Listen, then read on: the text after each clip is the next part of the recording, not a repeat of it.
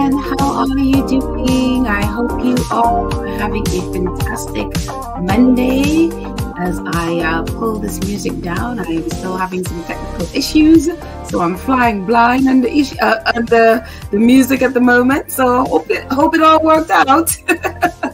But anyway, I hope you guys have all had a fantastic weekend. Happy Monday. Happy pre-archetypes Tuesday.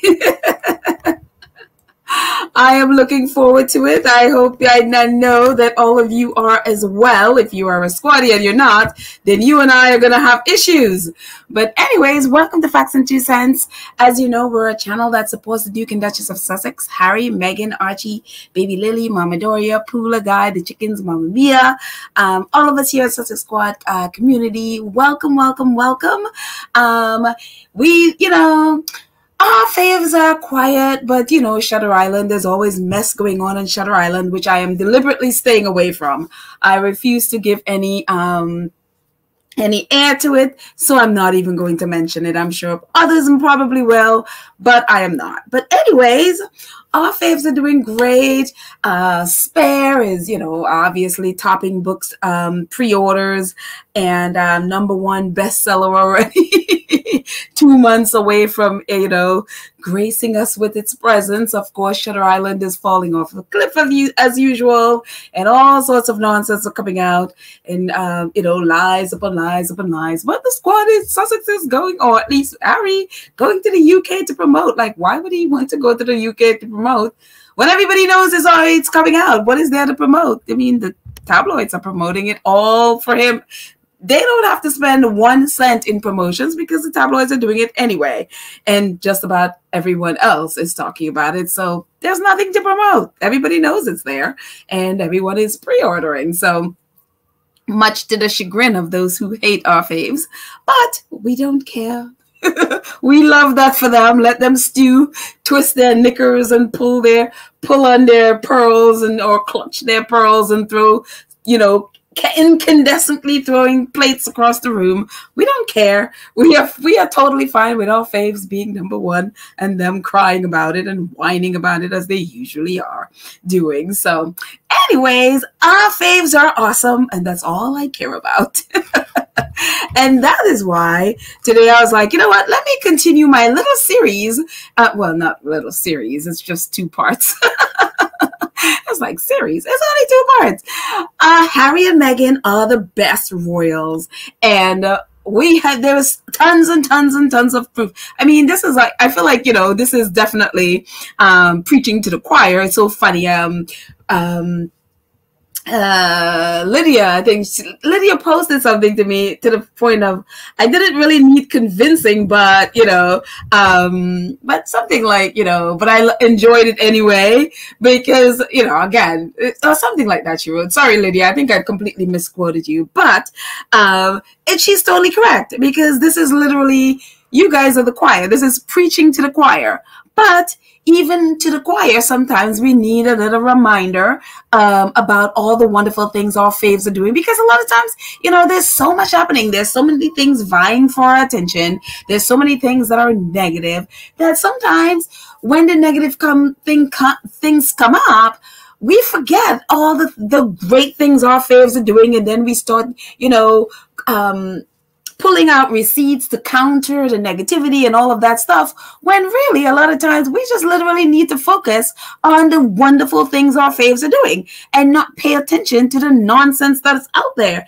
And so this is why this, the first part I did, and this is part 2, which is why I think this is so important that we remember, and then if we didn't know, literally go to Archewell. It's all there, so I'm just going to talk through some of them and just remind us, like, our faves are doing great. They are booked. They are busy. They don't have time for the nonsense. And we just need to, a lot of times, just need to remember that. And then when we're on social media, whatever platform we're using, we can go back and just pull receipts or whatever it is we need to do from Archewell, and not say like, okay, I need to retweet someone, their nonsense. No, it's like someone tweets something that's nonsense. we just need to go, Archewell. Oh, wow, look, Archewell is doing this. They're doing this. And usually they're doing a lot, even though they sometimes forget that they have a website they need to advertise all the wonderful things they're doing, which is why these 2 episodes are so important, because Archewell seemed to have forgotten they were doing all of this wonderful stuff and forgot to put it on their website. And it's like, Archewell, you have a website, please use it. We need to advertise all your wonderful stuff. So I'm so happy they remembered. And now we are talking about them, and we don't have to talk about the other nonsense. So one of the, again, Harry and Meghan are the best. We have proof, and here we go. Archetypes. The last episode we talked about just all of their charity initiatives and organizations that they are part of and they are supporting. This time we're featuring a lot about, what they're doing specifically with their creativity and all of that stuff, and the awards and stuff like that they're getting. Maybe I shouldn't give that away. But the first, for this episode, top reasons, the wonderful things that they're doing, and Meghan specifically is doing with archetypes. And again, today's Monday, so tomorrow is Archetypes Tuesday. And so I know tomorrow at 11:30, we will be meeting and chatting about what we got out of Archetypes Tuesday. And so I will be up bump at 6 a.m. ready and waiting for a right episode to drop. And so whatever she's going to be talking about tomorrow, it's going to be amazing, as all the others have been amazing. And I'm telling you, Archetypes is, I mentioned before, like, this is such a public service, and women who have no interest in royal anything, and a lot of them are just not even into podcasts at all. And they talk about this so many times on Twitter that they're not even interested in podcasts. And then they come across Meghan's podcast and they're like, wow, this is so amazing. And so that has been the wonderful thing. And so many people talk about them just feeling seen, and just the conversations have been so intelligent and so meaty and so cut to the chase and cut to the heart, and it dissects so many things. And it's just, and also too, Meghan's wonderful voice. Everybody talks about her podcast voice. There's just such a warmth and a care and a love and just a respect that she gives to each of her guests, that anybody feels like, wow, this is my friend. We're just talking. We're just hanging out, And of course, last episode, we learned she's 43% Nigerian. So all our Nigerian squatties have been falling all over themselves, and we're not jealous at all, But it has just been amazing just going through and, listening to these episodes again and again and again, because they're just so good. And of course, every one that comes out is my favorite. So the Angry Black Woman was my favorite from last week. So it goes up until tomorrow, when tomorrow's episode becomes my favorite. Sorry. I am just fickle that way. And I think a lot of us are fickle that way too. So I'm happy I'm not the only fickle person around. But I'm telling you, this is, and I want to know what she would do. Maybe just continue with Archetypes for, maybe season 2, because again, this is a 12 series podcast. And so is she going to continue with maybe male archetypes? Someone mentioned, they're like, well, there are archetypes about men too, that could be one. Someone mentioned for example, the spare, that Harry's going to be writing about his archetype, and so it'll be so interesting to see where she takes us after this 12 episode is over. And then, does she do a book? Maybe another children's book, a romance. Maybe she does a autobiography. Who knows where she goes? As long as the Lord keeps them here, the sky's the limit, really. She even talked about like a rom-com with Netflix. Of course, we're still hoping for Pearl, hoping Pearl has another home, find a new home. So who knows what's going to happen. And also their docuseries. So, hey, Who knows? But I am excited for where this all goes. But I'm telling you, Spotify's Archetypes is amazing. And I mean, hello, who in the royal family could compare with this? This is awesome. And then, you know, obviously, if that's not enough, we had this drop on us. Spare, you know, and of course, another Shutter Island is falling all over themselves. What about this? You know, and I am like, talk about another reason why they are the best, you know. It is just amazing. You know, everybody, so many authors actually been responding to this. Like, just the name is like, wow, you know, so many authors are just saying, wow, that name. There's something about that name. There's just so much power in that name. And having Harry be the one to use it is just so powerful. And it's just like, it's just the power in him using it, and also the devastation of that word and it being applied to a person, and especially applied to a child. And you see that already, you know. Even today I came across a tweet where someone was mentioning that the press was saying all these horrible things about Princess Charlotte. Princess Charlotte is a child. I've talked about this numerous times here, about just being so upset about the Cambridges putting their children in front of the press and doing all this stuff, especially going to the Queen's funeral with the press, and like they want, you know, they want them there so that they can be, you know, whatever, this great thing for the people, and shoulder the burden of just, you know, being that, I guess, to tug on emotions, I guess, for the British people. And what happens today? There are all these tabloids writing these fake stories about little Charlotte. Little Charlotte is like, I don't know, how old is Charlotte? Like 6, 7? I don't know. I don't know their ages specifically, but she's somewhere in that little age, in that there, either 6 or 7 or something. And they like, I literally came across 4 different articles about a 7-year-old, and it's just like, are you serious? And again, this is the thing. And this is why I'm so happy that Harry's writing this book, because maybe, just maybe, he could spare these children. Maybe they could open the eyes of their parents that they, you know, if they, I don't understand, you know, they've lived with Harry, so they must have seen what he had gone through, or either that, or they were so blinded, well, especially, you know, the fact that William was getting the benefit of having a spare, you know.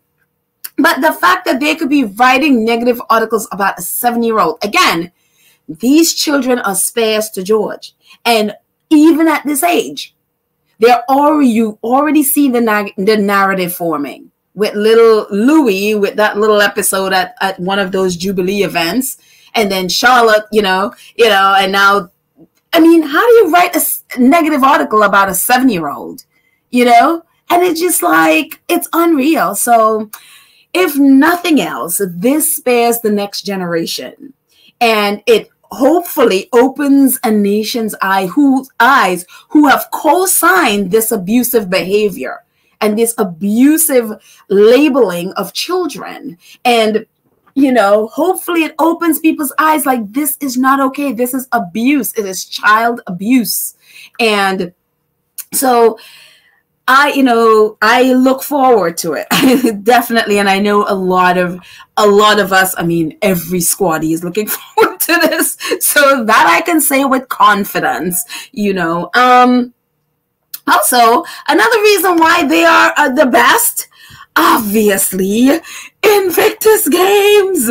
You know, Prince Harry, I'm telling you, Prince Harry creating the Invictus Games is one of the greatest things that any, you know, especially someone for those in the military community and their families. You know, obviously we know that in 2013 he was at the Warrior Games in the US, and just was like, wow, it'd be great if I were able to do this, you know, in the UK, and now this is worldwide, and I think now it's more popular than the Warrior Games.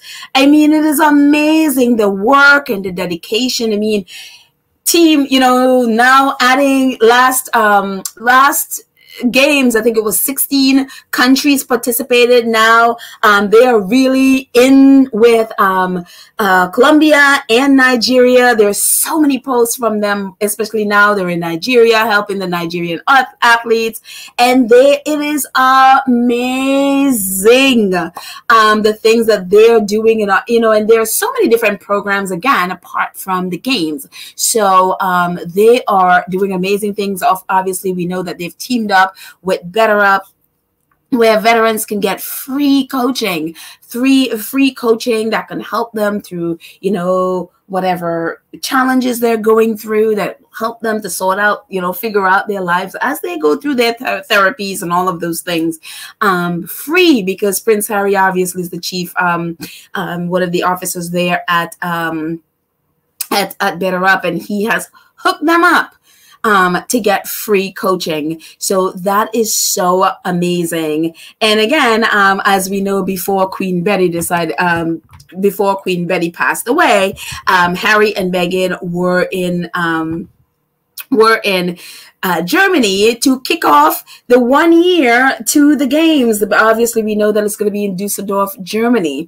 And I'm going to take off my scroller thing at the bottom. So if you have not subscribed to us yet, if you're new here and you have not subscribed, please go ahead and do so right now as you see this, and click the notification bell so that you can, know when we drop a video. And please like and share this video so that we can grow our community and join our community, I should say, join our channel, so that you can, it's a way that you can support, if you so wish, to support the channel monthly. So I'm going to take away the banner so that way we can read everything at the bottom, because the banner blocks things. There we go. Taking away the banner, we'll bring it back. If I remember, I tend to forget. I will bring it back later if I remember it. But you know what to do. Go ahead and do that. But anyway, so we know that before Queen Betty passed away, Queen Betty II passed away, Harry and Meghan, actually the day before she passed away, they were in Dusseldorf, Germany, to kick off the 1 year to the games. And Archewell, this is from Archewell, says Prince Harry and the Duke of Sussex, Prince Harry, the Duke of Sussex, traveled to Germany along with the Duchess of Sussex to kick off the official countdown to the next Invictus game in Dusseldorf. Is set to host the games in 2023. Dusseldorf is set to host the games in 2023, bringing together 500 competitors from more than 20 nations to compete in a series of adaptive sports. And obviously, this was them there, just happy and smiling. Look at them. It's just so cute. And on the side, Dusseldorf, their Twitter account tweeted, "What a day yesterday. Dusseldorf showed that the city is ready to become a home for respect," which is the tag for the games. "The impression from our official launch event will accompany us for a long time. We cannot wait to welcome you back in 1 year's time for IG23. Let's do it." And of course, that's going to be September 9 to 16 in 2023, right there in Dusseldorf. And we remember Harry and Meghan were there. They did the event. They had like a Q&A, a couple Q&A things. Harry did a speech. We have not heard, they didn't release the details of it, but we've seen pictures of it. But I'm telling you, with Invictus Games, it is amazing. Harry, this is his baby, and something is successful. Again, I talked about this before. A project is successful when you are able to give that to someone or many someones, and they just embrace it so much that for them, it's their project.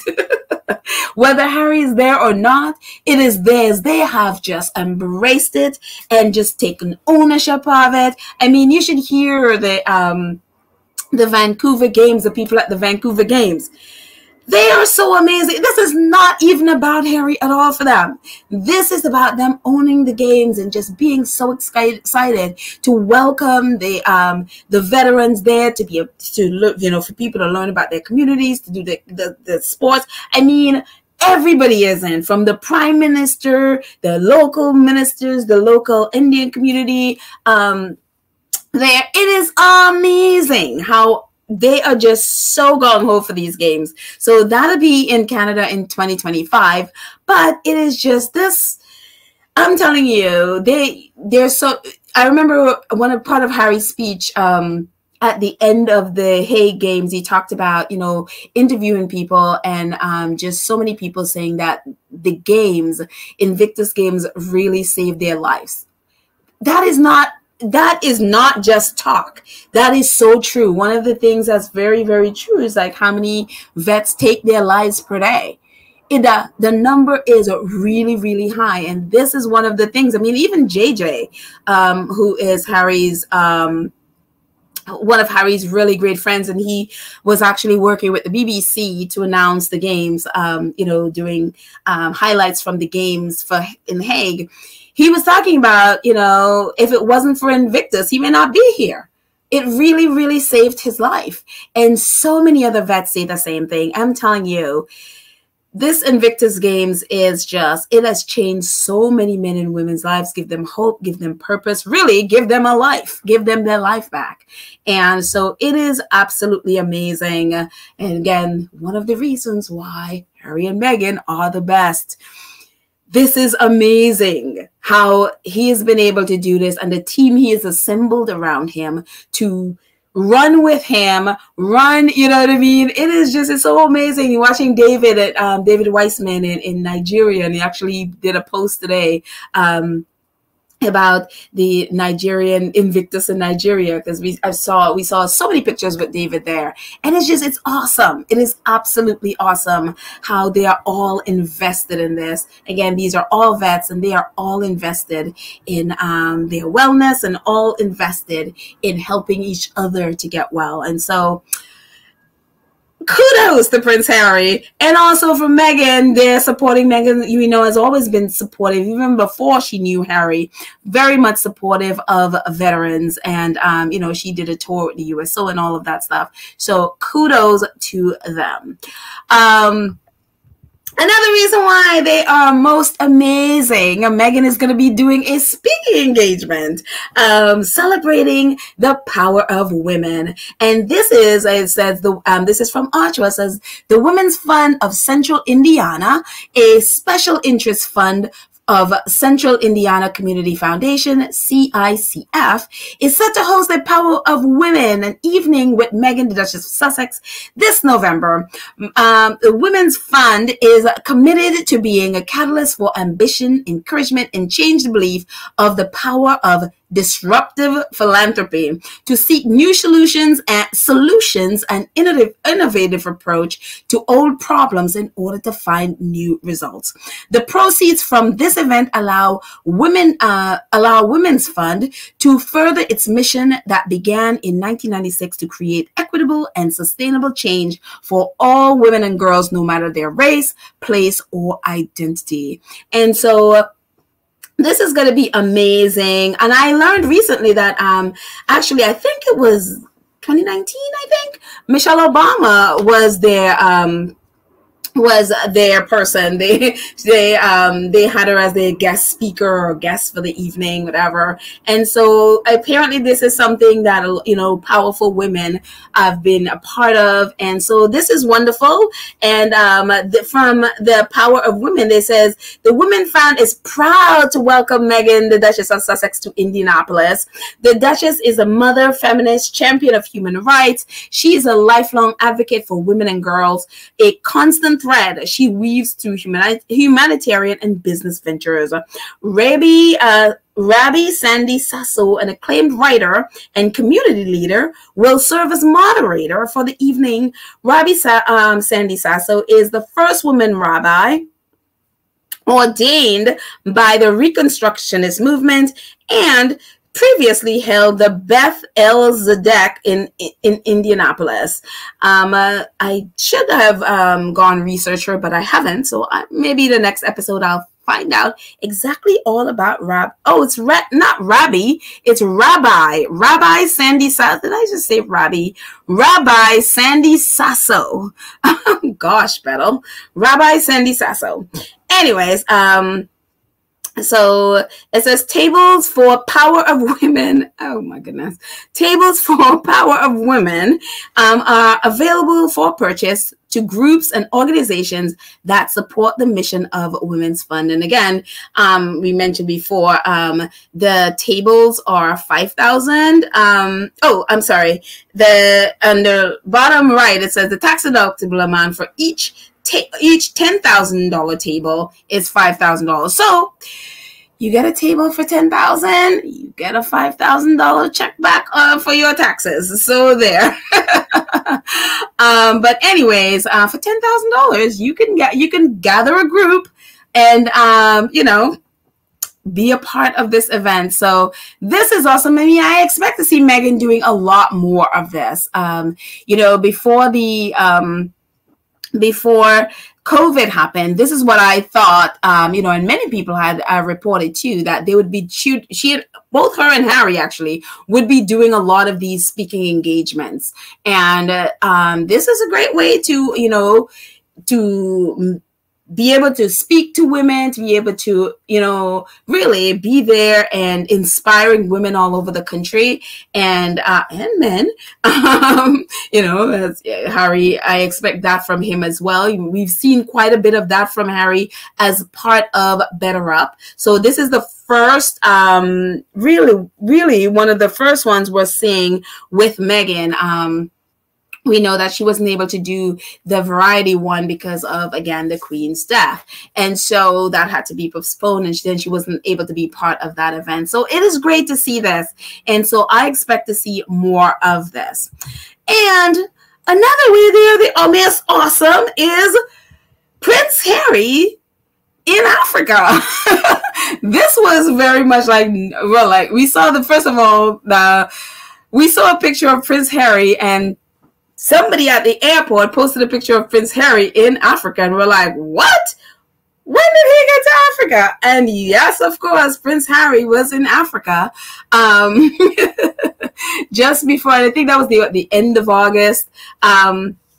He was in Africa in his role as a president of African Parks, and he was escorting a bunch of U.S. senators and I guess Congress people, but mostly senators and philanthropists and around to 3 different nations that have parks, that African parks that they have.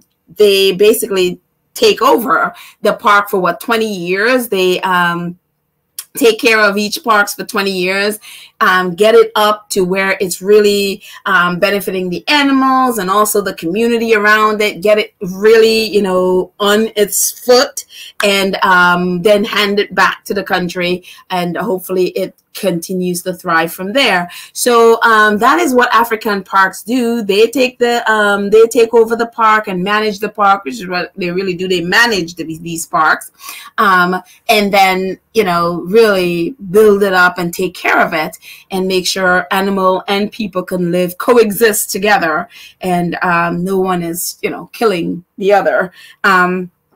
But this was so amazing. And you can see Harry at the top with the African Parks team, and the bottom left with the Prime Minister of Rwanda, Paul Kagame, and then Harry with this his little visor thing that I think that was part of an undersea thing that he was watching there. And this is Harry in the third picture on going from left to right with senators in I think this part was in Mozambique. So it is just amazing, and obviously Sussex, all of a sudden I forgot what I'm talking about. Archewell, Sussex website, Archewell. They wrote up about it. It says, Prince Harry, the Duke of Sussex, have been involved with African Parks since 2016. Yep. This summer in his role as president, he and African Parks CEO Peter Fernhead welcomed and co-hosted a group of U.S. official conservationists, philanthropists, as they toured protected wildlife and nature areas in Mozambique and Rwanda. During the trip, the visiting delegation and learned about the best practices in protected areas, management, and the organization's innovative model, which brings together local communities, government, stakeholders, and conservation experts.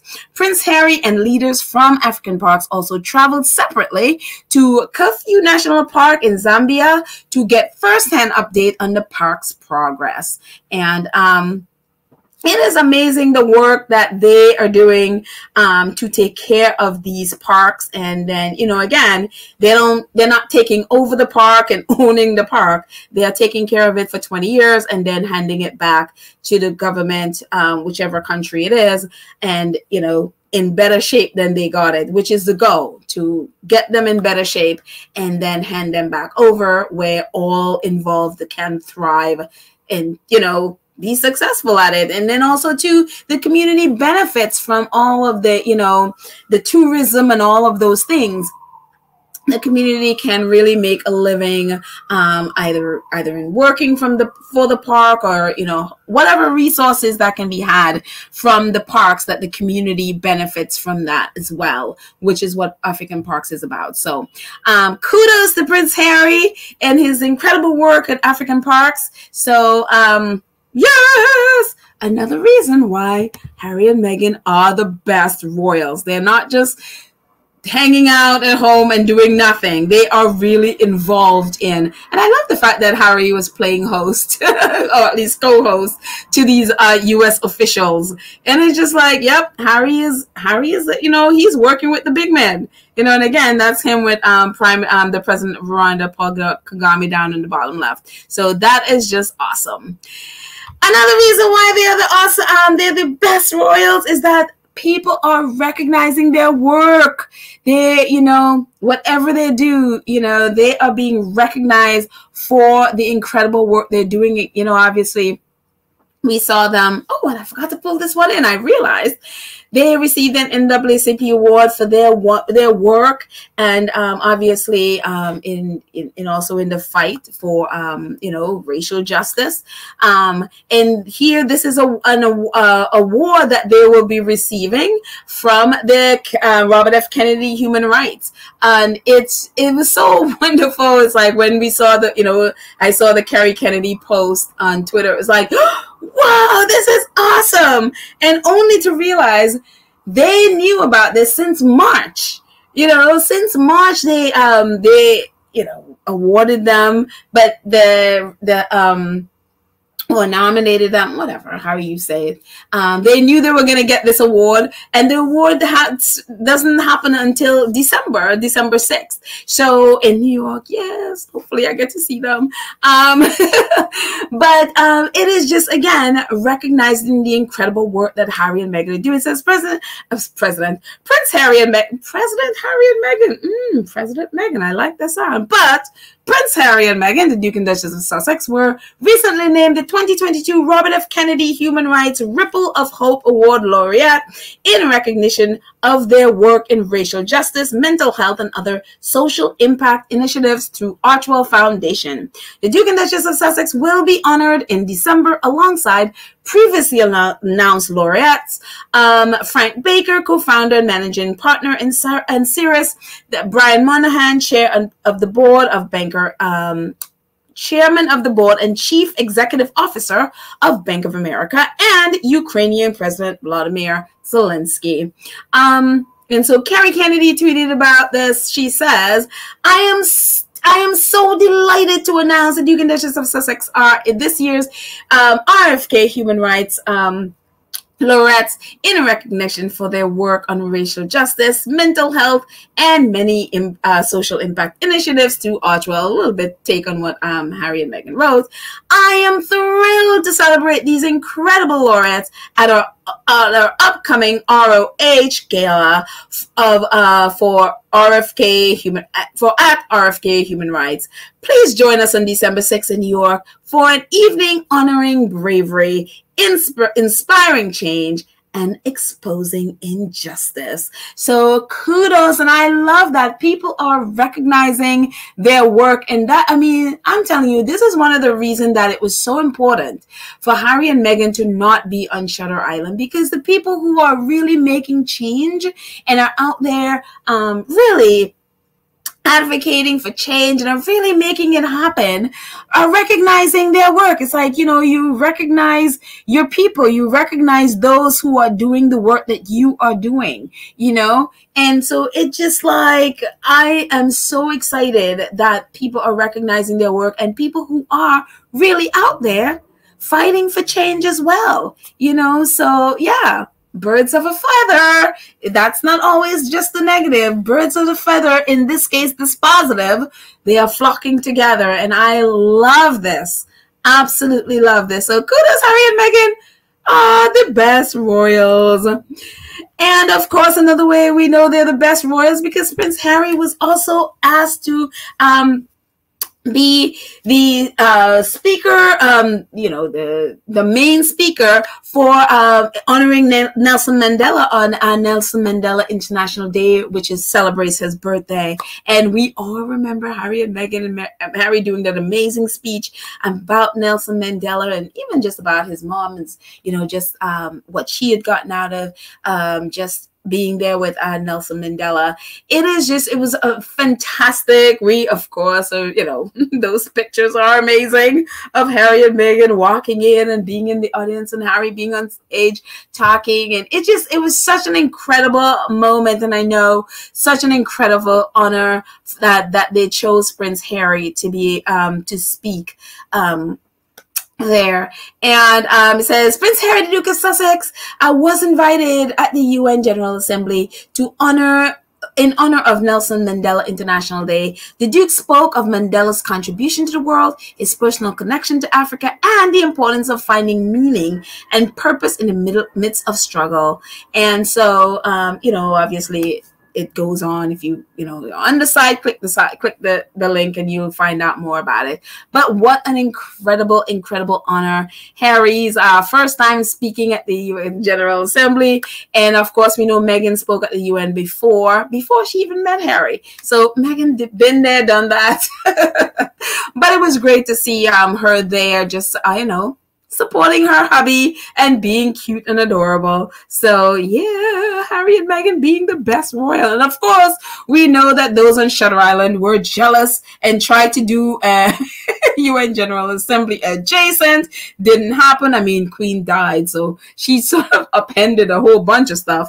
And then their, you know, UN adjacent stuff was kind of a bust anyway. Because they had promised all these, you know, celebrity people who just came and did, you know, one just kind of did it via video, and the other one came and dryly spoke, and the reporter was like, I just closed my computer and left. It was kind of really wonderful and dry humor that comes from down under. But anyways, they were covering Jacinda Ardern's, you know, foray into that, and it was just kind of dry. So anyways, our faves, you know, again, he was invited. He didn't create an event and invite himself, as those on Shutter Island tend to do. He was invited to come. So awesome. Yes, and another fantastic way that we know that they are the best royals is their connection to the leaders of the future, the leaders of now, as Meghan said in her speech, but also the leaders of the future. And who can forget there's a beautiful event at the One Young World with Meghan in her fabulous red outfit and Harry on stage, and Meghan's speech, again talking about, you know, so many times that we look for the future, we talk to young leaders, and it's about the future and reminding them that no, the now is important as well, being present, being in the moment with what's happening now, and celebrating their achievements now, you know. And so Archewell says, Meghan, the Duchess of Sussex, gave a keynote speech at your One Young World Summit in Manchester. At the event, Eight incredible young world delegates participated in a roundtable with the Duke and Duchess of Sussex. Together, they conversed about ways to help advance gender equality and inclusion in an effort to build a better future for the younger generations. And that's them at the top. And oh my gosh, I love these pictures.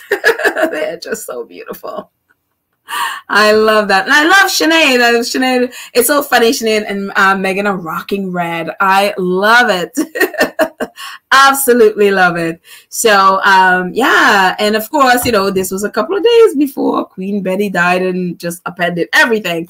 But you know, who could forget this? And what an incredible speech that Meghan gave to it's so funny watching their response on Twitter. They just got so much out of this speech. It was wonderful. They connected, and Meghan was able to connect in so many ways, whether they're a single mother, whether they're mothers, whether kids feeling like, oh my gosh, you have that imposter syndrome there. She touched on all of that, and they related to all of it. So it was just really fantastic. So kudos to Meghan and Harry, once again, the best royals. And we talked about this in the last episode, again, with the awards, along with the NAACP and then the Robert Kennedy Award. This happened earlier the year, and the president of Archewell Foundation, the president of the foundation part, what is he, the CEO or the president? I always forget. He actually went and picked this award up because Harry and Meghan weren't able to attend in New York. So he went and picked this up.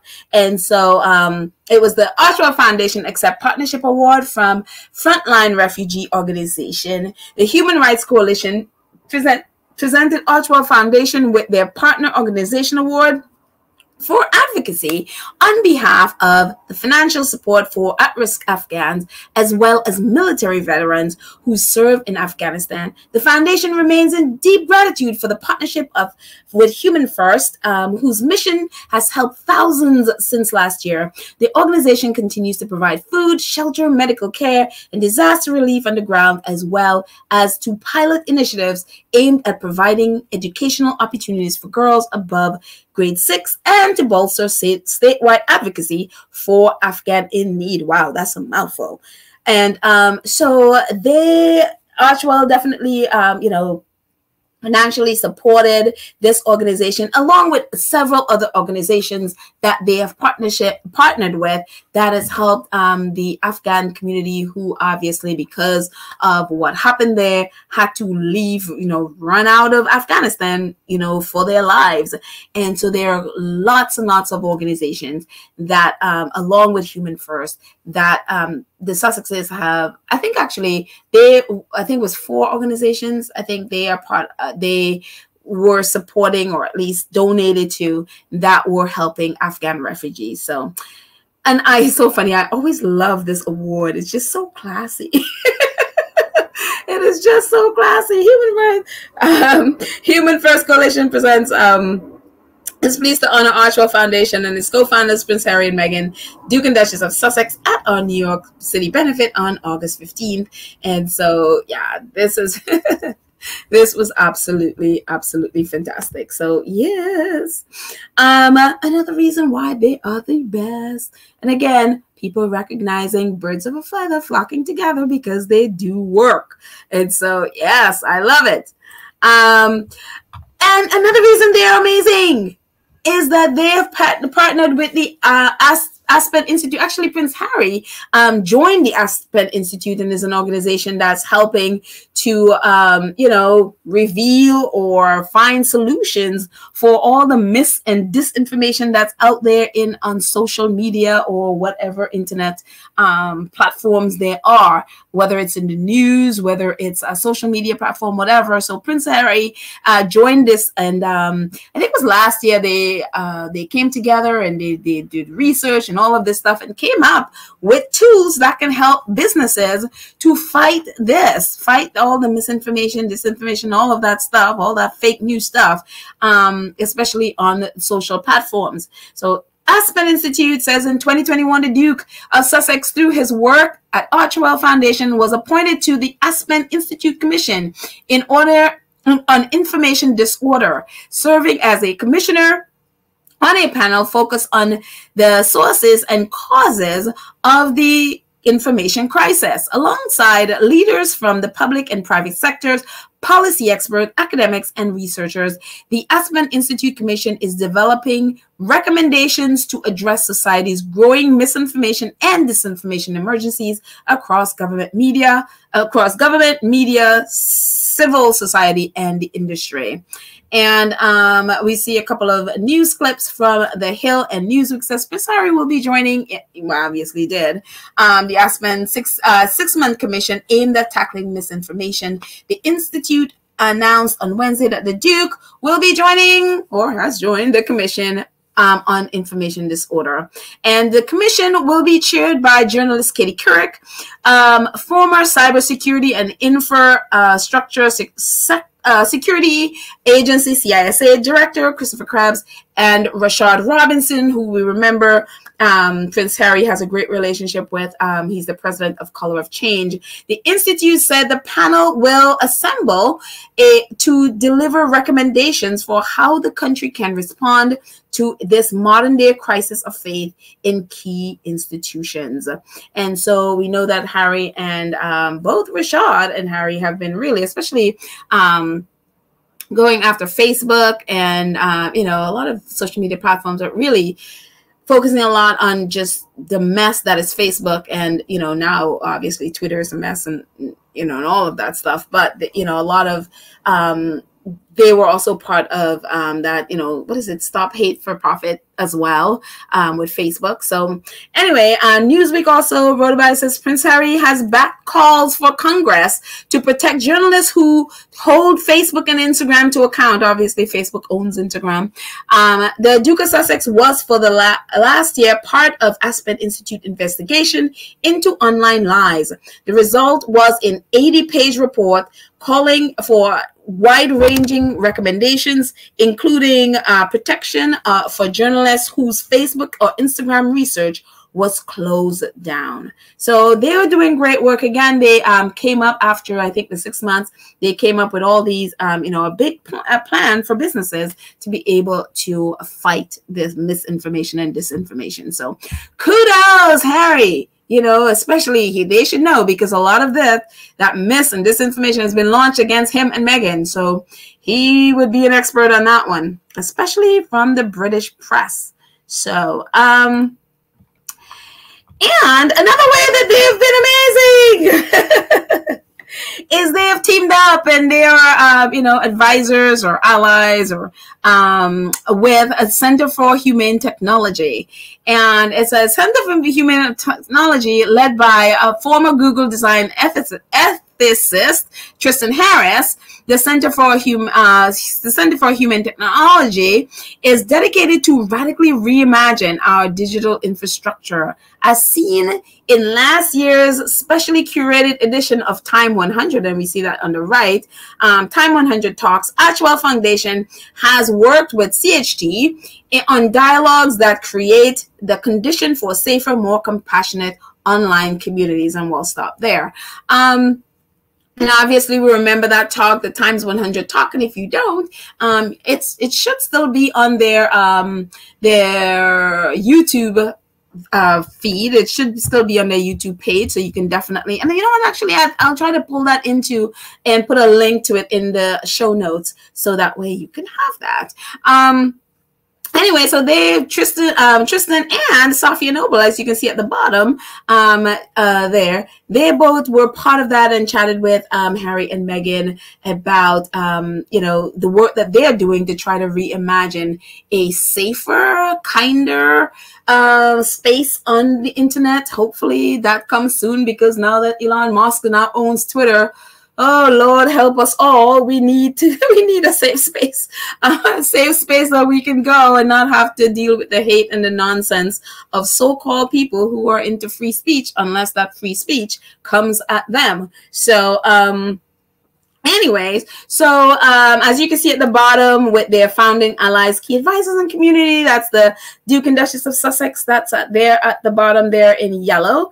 And so just a little bit about Center for Humane Technology. It says, our mission is to align technology with humanity's best interests. We envision a world with technology that respects our attention, improves our well-being, and strengthens community.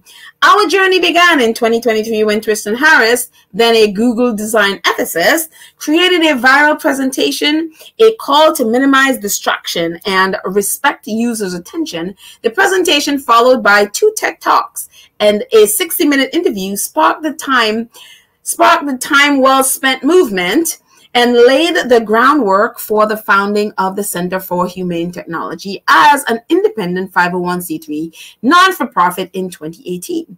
While many people are familiar with our work through Social Dilemma, we'll talk about Social Dilemma in a second, our focus goes beyond the negative effects of social media. We work to expose the drivers behind extractive technology steering our thoughts, behavior, and action. And we believe that by understanding the root causes of harmful technology, we can work together to build a more humane future. So that's what the Center for Humane Technology is about. And as they mentioned, you know, the Social Dilemma, if you haven't seen it, it's on Netflix. And so if you haven't seen it, I highly suggest you see it, because again, it's about these creatives who designed, you know, whether it's like Tristan, Google designers from or techies who designed all those softwares, from Google to Facebook to Instagram to Twitter. All of these people, they've created the social, what we have now. And in the Social Dilemma, they're talking about how, you know, basically they created a monster.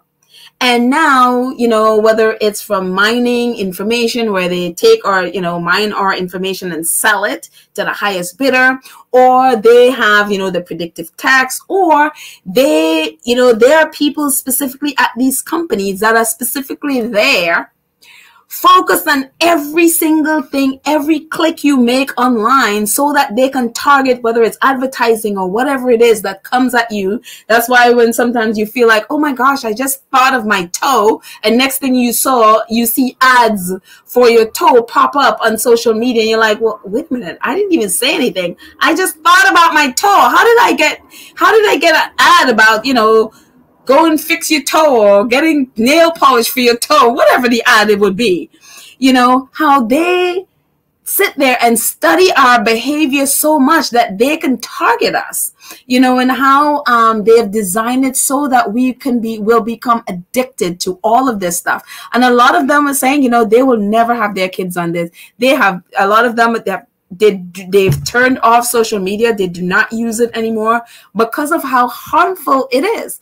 And so it is shocking, you know, when you see it, like, oh my gosh, you know, especially if we've not had the best behavior online, they know all of it, you know. So, but anyway, the Social Dilemma is, again, it's a 2-time Emmy Award winning documentary. It was nominated for 7 awards and he won 2. It was also at Sundance, and also it won a Webby Award as well. And so it is a shocking in a lot of ways, but again, it's all of these techies who designed these the things that we're using, realizing that they've created a monster, and now it's not being helpful anymore. It's literally harming people. And so a little bit about it says, the Social Dilemma features Silicon Valley's ex-insiders explaining how social media keeps users addicted and preys on their emotions, all the while making massive profits. The New York Times called the film remarkably effective in sounding the alarm about the incursion of data mining and manipulative technology into our social lives and beyond.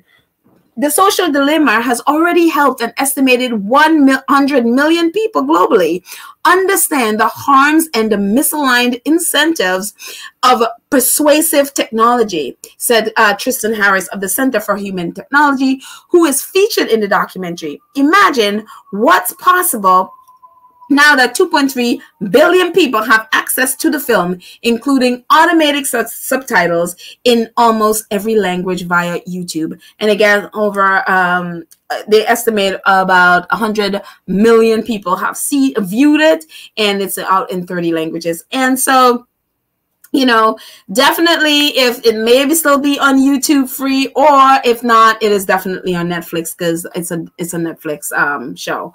And so, yeah, so if you haven't seen it, see it, you know. And I've seen it, and I have to go see it again, because I think I've fallen back into bad patterns with the internet. So it's just like I stay on it way too long and I get addicted. And so it definitely has reeled me back in. So I have to watch it again to remind myself about how they prey on us, you know. And so, yeah.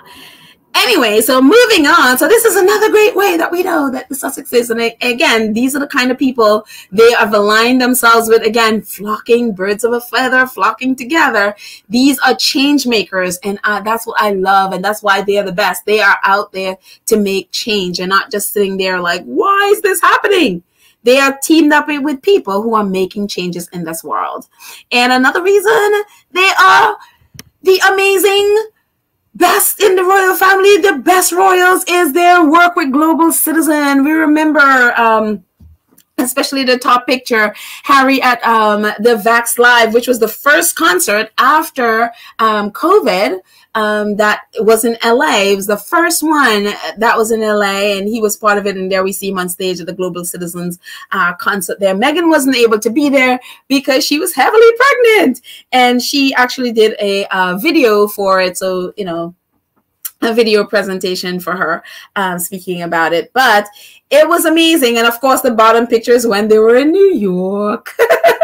The Vax Live concert in New York, and gave that incredible speech. They both did, and Harry called out big pharmaceuticals and letting people know, like, no, the vaccine, we paid for it, so that means it should be for everyone. And they were been working to make sure that countries and people who want the vaccine can get the vaccine, that they are delivering that vaccine, especially to countries in the third world countries who were not given vaccines. And so it's kind of like they were like leaving people to die. And yet in the US, they are going to waste and people don't want to take it. So these things were expiring. Meanwhile, people in, African countries, Caribbean countries, South Pacific countries are desperate for these vaccines that they weren't getting. So it was like, Harry and Meghan were advocating.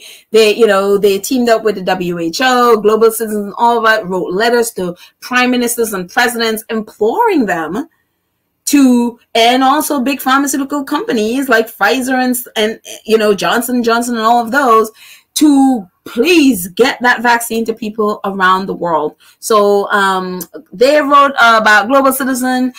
In partnership with Global Citizen, Archewell Foundation is helping to lead the worldwide effort to equitably distribute COVID-19 vaccines to the global population. The Duke and Duchess of Sussex serve as campaign chairs of Global Citizens Vax Live, the concert to reunite the world, which mobilized critical funds, more than 360 million for the Act Accelerate and COVAX, and the vaccine sharing program, co-led by the World Health Organization. This partnership has been raising awareness about vaccine equity, supporting vaccine dose sharing, reducing COVID-19 misinformation, and improving public-private collaboration. And also, apart from that, raising all that money, the Sussexes also did another one with Archie's birthday, where they, did a fundraising drive around Archie's birthday. So it's Global Citizens effort led by Prince Harry and Meghan drives 1.9 million for COVID-19 vaccine in 6 days. The Duke and Duchess of Sussex are working to ensure everyone everywhere has access to vaccines. And this is another one of the Global Citizens posts. Again, this is from Global Citizen. Another one of their posts says, and to celebrate their son Archie's second birthday, they led a global fundraising effort to support Gavi, the Vaccine Alliance, with which is co-leading the COVID-19 vaccine global access COVAX facility to get vaccines to people in low-income countries who need them most. The initiative, thanks in part to donations matched by MasterCard Impact Fund, Sea Dream Family Foundation, and a public charity, ultimately mobilized $3.5 million.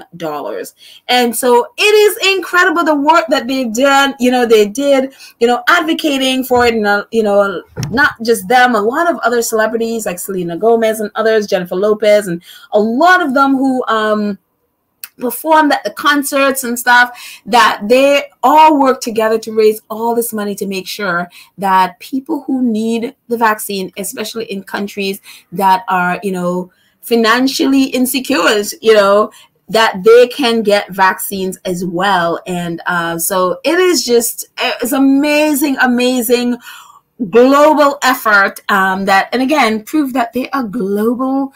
They are a global force, and that's why they are the best. They can do things that the others cannot dream of, or at least they can dream of, but they're too lazy to do. So again, the Sussexes do the work, the others don't. So, but anyways, another reason why they are the best royals, And we just saw a minute ago, we talked about Dr. Sophia Noble. Harry and Meghan and Archewell have teamed up with the UCLA Center for Critical Internet Inquiries, kind of like sort of similar to what Tristan Harris does. And of course, it says Archewell Foundation has established the Archewell Foundation Fund at the UCLA Center for Critical Internet Inquiry under the shared leadership and acclaimed researcher, professor, and authors Dr. Sophia Noble and Dr. Sarah T. Roberts. The fund supports research and program development, as well as goals and overall mission of a C2I2, reimagining technology, championing racial and economic justice in the tech sector, and strengthening democracy through culture making and public policy work.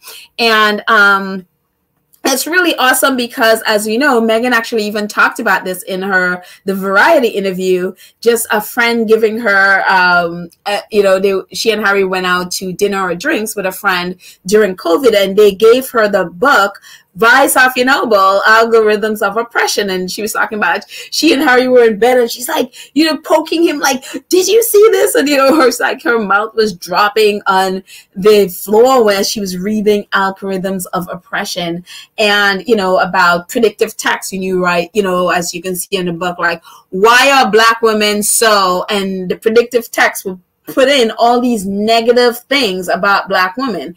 Basically, all these, so that way to give you right off the bat a negative impression about Black women.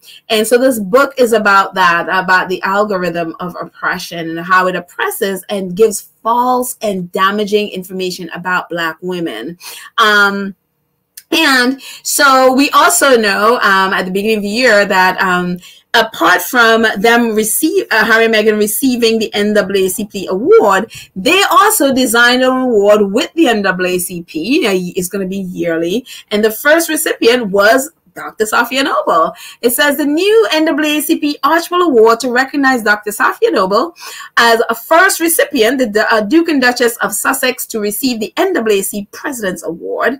The NAACP announced that Prince Harry and Meghan, the Duke and Duchess of Sussex, will receive the organization's award in recognition for their public service. Well, I just made a mistake. I meant to pull in all the stuff about Sophia Noble's award, and this is all about Harry and Meghan's award. So, never mind. But anyways, they created the new award, as the top says, that it recognized Sophia Noble's work in fighting this very thing, in fighting the technology, this predictive text especially, that predicts all this negative stuff about Black women. It is getting better, when you, especially, one of the big things was like, you put in hairstyles, you know, maybe bad hairstyles for work, and all of it will come up as Black women's hairstyles. And I tried it out, and there were some Black, but then it was more multicultural. What I guess before would be all about Black women having the wrong hairstyle, the wrong outfit, it was ridiculous. Google, Tristan, y'all created this mess. I'm glad you're trying to fix it.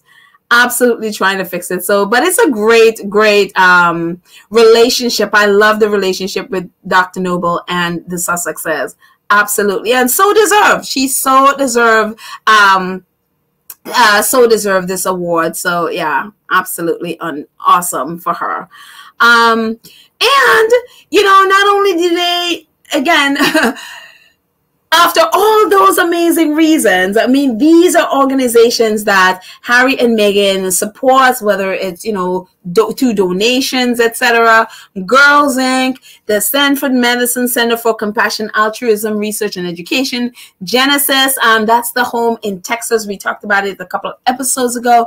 That's the home for battered women in Texas, that they repaired their roof during that ice storm, and that ice storm hit, and their roof caved in, and Harry and Meghan went in and repair their roof and give them food and all of that stuff, provided food for their home and stuff. Harvest Home I think that's the home for pregnant women. That's in LA, that Meghan worked with P&G and Procter & Gamble and send them all of these, you know, diapers and all of that stuff for their babies. It's a home for pregnant women.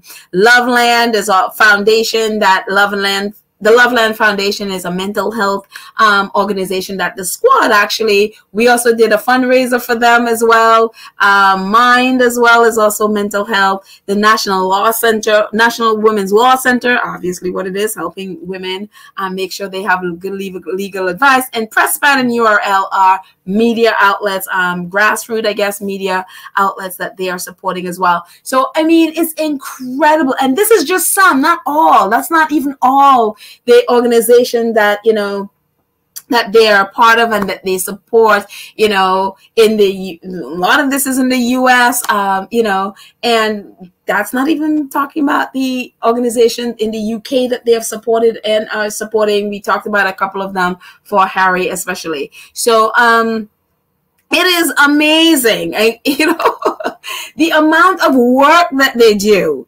It's unbelievable that this Archewell, again, is not even 2 years old, or maybe coming up on 2 years old, but they've been able to do all of this without the royal whatever, you know, with all of that brouhaha with the royal family. Oh, you can only serve when you're a member of the royal family, or if you're a working royal, or whatever nonsense they came up with, that they can only serve and do duty if you are a working member of the royal family. That's so insulting.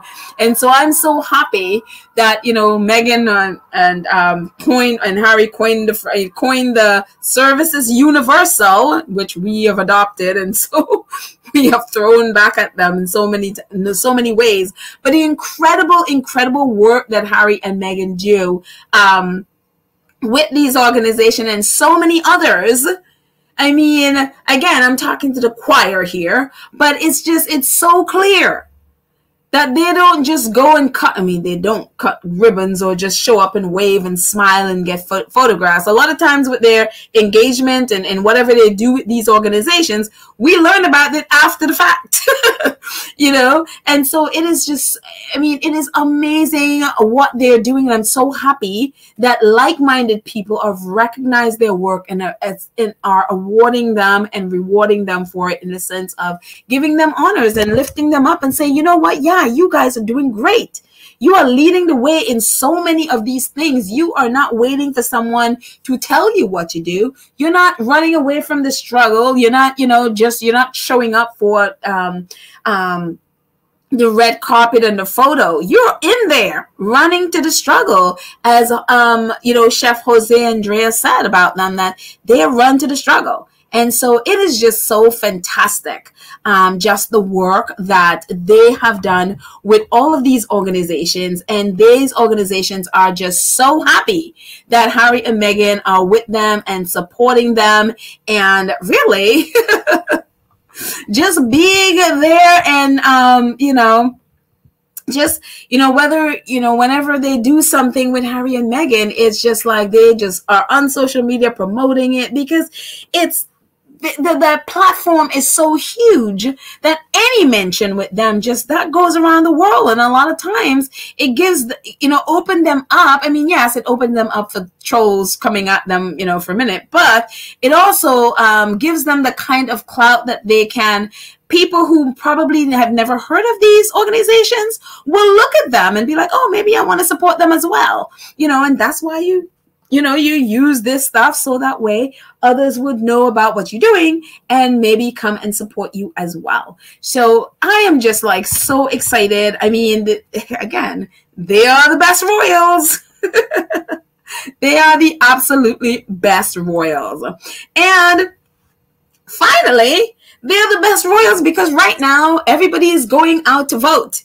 People are going to be, their state and local elections, which are, a lot of times it's like, oh, the presidential election, because that's the glamorous one. But these elections are where literally in every community, these are the people that vote, that, affect laws in that really literally affect our communities, our city, our state,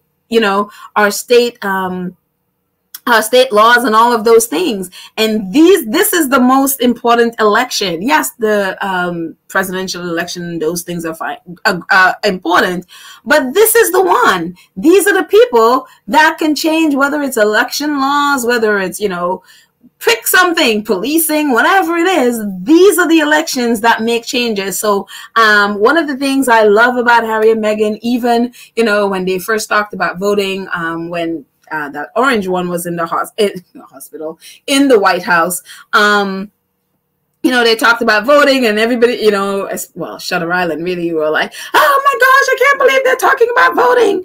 Well, I'm so glad that, Meghan, of course, is like, Meghan is American. She can talk about whatever she wants. It's her favorite duty to vote and talk about it.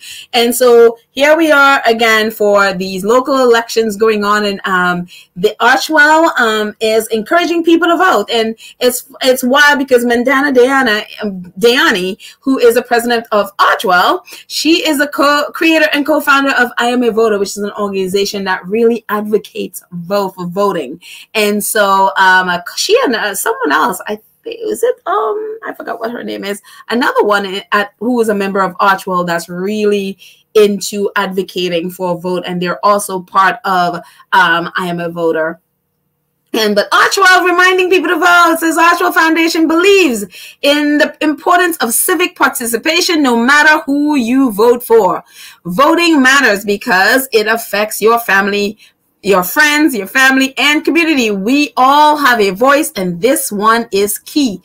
And this is one key way to use it and help shape our future. October 28th is a Vote Early Day, a couple of days ago, in the United States. Civic holiday focused on helping every voter know how, where, and when they can vote early.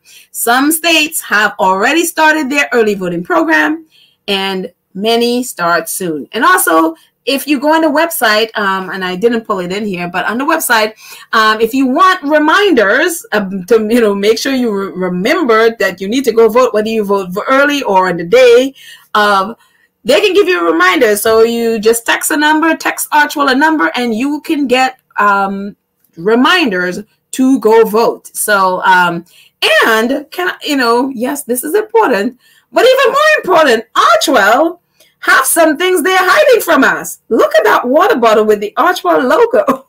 I have voted, and an Archewell logo. They are hiding now. So we've seen the Archewell t-shirt, the Archewell hat, the Archewell sweatshirt, and now we're seeing the Archewell bottle.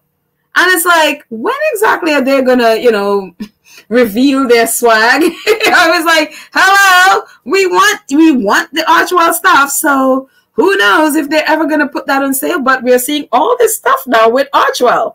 So, well, actually, the sweatshirt was the archetype. It says archetypes, but I'm sure that it says Archewell too, because obviously archetypes is under Archewell. So, we look forward to seeing more Archewell stuff. So, but anyways, vote. There you go. So, again, this is another reason why our faves, Harry and Meghan, are the best royals. So I just think it's fantastic. I am just so excited about what they're going to be doing. Obviously, next year the book is coming out, and we'll see what they'll be doing in 2022. And also in 2023. So that's it, guys. Thank you guys so much. I'm going to be posting this at some point later on today. And our moderators usually coming on, Lydia, Trish, Nelly, Karen M, Julia Rock, and Cookies and Cream. Thank you guys in advance for the amazing, amazing work you do, keeping our space safe and wonderful and free of trolls. And I appreciate it so much. And thank you so much. I'm going to move myself because we have two new... let me just move myself out of the way here. We have two new Sussex 2 Cents crew members. Move everything out of the way. And yes, so Taiwo and Dara Eshel, welcome to the 2 Cents crew. This is your Montecito shout out. I just want to say thank you so much to you for coming on and supporting our channel out of the kindness of your heart, along with all our other 2 Cents crew members. Thank you all so much for really your kindness. I mean, you didn't have to do any of this out of the kindness of your heart. You decided to support our channel, and I appreciate every single one of you. So thank you, thank you, thank you. Welcome, Taiwo and Dara Eshel. This is your Montecito shout out from New York. Anyway, I'm just being silly. Anyway, thank you guys so much, and I'm gonna put back my sticker, my subscribe, so everybody remembers to subscribe, and you too can join our 2 Cents crew and join our and become a member of our 2 Cents crew. And our Gold Star supporters, who supporters with super thanks, super stickers, super chat, PayPal, Cash App, merchandise, all of the ways that you support us. Thank you so much for your support. I appreciate every single one of you. Thank you, thank you, thank you, thank you. And that's it, guys. I appreciate all of you. I'm going to drop this at some, later on today. It is not a live. It is just a video.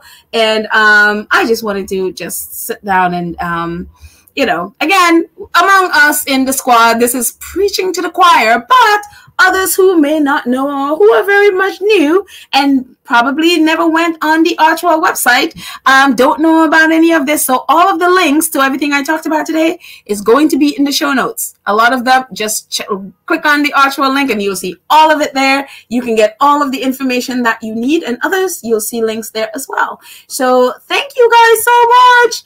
I appreciate you. Again, I'm going to go blind with this music until I figure out what on earth is wrong with my headphones part of this thing, why it is not working. And so anyways, I'm going to pull up this music and we are going to go out, and now we're going to go use the song.